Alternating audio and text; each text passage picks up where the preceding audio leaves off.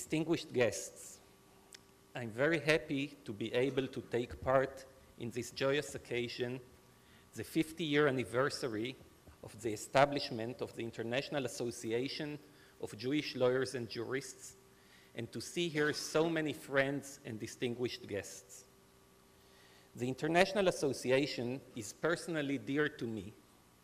Just a mere few years ago, or at least I prefer to think it was a few years ago, when I was a young attorney, Judge Hadassah Benito, Zichrona Livracha, who was the president of the International Association at the time, appointed me to be the association's representative at the United Nations. Ever since then, I've had a warm place in my heart for the International Association. The International Association was founded by three esteemed jurists whose contribution to human rights is unequivocal. Israeli Supreme Court Justice Chaim Cohen, US Supreme Court Justice Arthur Goldberg, and Nobel Peace Prize laureate René Cassin. These three jurists made it their life's mission to promote human rights and had a shared vision to establish an association of Jewish jurists for this purpose.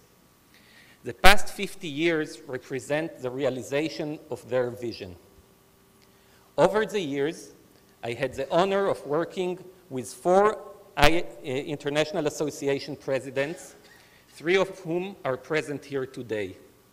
Hadassah Benito, that is not with us unfortunately, Alex Hartman, Irit Cohn, and now with Meir Linzen. I can say from first-hand knowledge that it is a wonderful association, well known for its professional qualities, and one that has enjoyed continuous international recognition. The International Association's status as an international NGO is especially telling. It is accredited with the United Nations and has the right to appear before United Nations bodies. For the past 50 years, the International Association has been at the forefront of the fight for the promotion of human rights, both in Israel and abroad. Naturally, an association of Jewish jurists would focus on issues of interest to the Jewish people. Yet, one of the defining factors of the International Association is that it doesn't limit itself to these issues, instead choosing to advocate for rights as a whole. For example, and Meir spoke about the Rohingya, the association has worked to protect civilians in Syria and other conflict areas from genocide and violations of human rights. This is commendable. The Israeli government follows the association's work with great appreciation. Just as an example, after Operation Protective Edge, the association made extensive efforts to bring the voices and stories of the residents of southern Israel before the Commission of Inquiry established by the United Nations Human Rights Committee.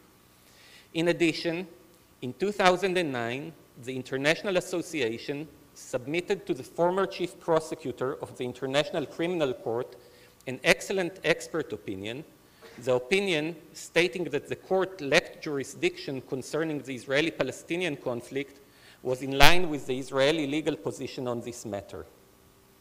Israel shares the International Association's values on human rights.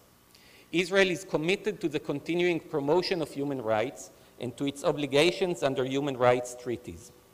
Human rights are at the core of our value system as Israelis, as lawyers, and as Jews.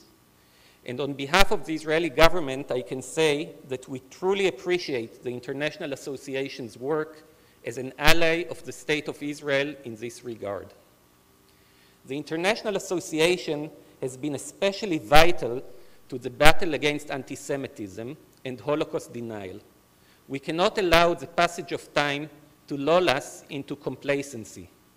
Anti-Semitism is ever prevalent in our world today as extreme voices gain more and more traction. This fact makes the International Association's work even more crucial. I recently watched one of the association's excellent videos where the association rightfully makes the connection between the promotion of human rights and the rule of law. Along these lines, allow me to end with a quote by one of the association founders, Supreme Court Justice Chaim Cohen.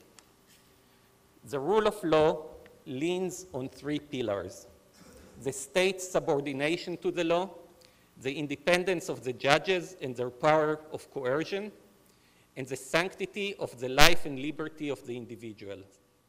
All three, as one, are clear signs of justice. And indeed, the rule of law does not exist but to restore justice. I would like to again thank the organizers for this wonderful opportunity, and I wish us all an enriching conference. Thank you very much.